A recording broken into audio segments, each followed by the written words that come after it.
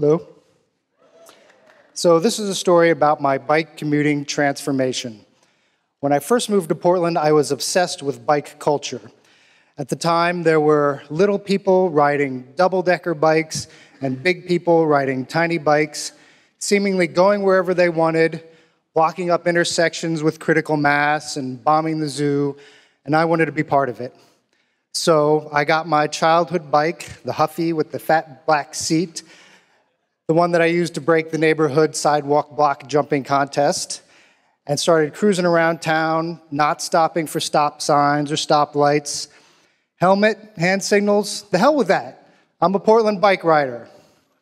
So pretty soon I found myself cruising down I-5, fighting for my right to bike wherever I wanted. Tractor trailer trucks blowing me over. You honking at me?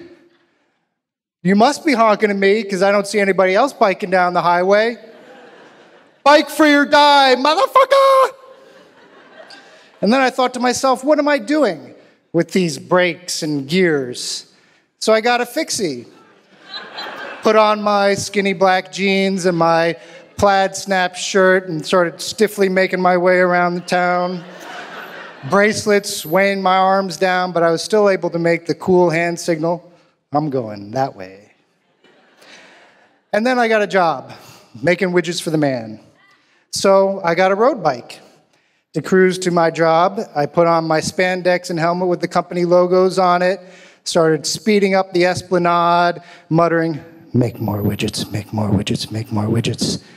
Kicking aside old ladies, make more widgets, make more widgets, make more widgets. Speeding around families with strollers, make more widgets, make more widgets, make more widgets. Then bam!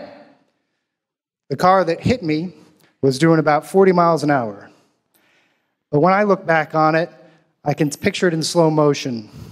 I slowly lift my leg up as the car comes in and crumples my bike, and I slide across the hood of the car and smash in the windshield and fly in slow motion through the air and hit the pavement, cracking open my helmet, screaming in pain and anger at the driver that hit me, even though it was my fault for going through the stop sign. But fortunately, I had no broken bones, just some broken pride. And now I'm the old man bike rider.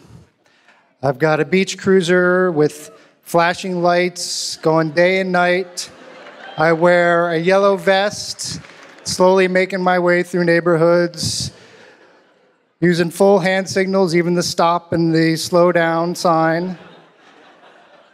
And so as I'm stopped at a stop sign, looking at the leaves change colors, people speeding by me, I have to laugh to myself when I hear them say, make more widgets, make more widgets, make more widgets.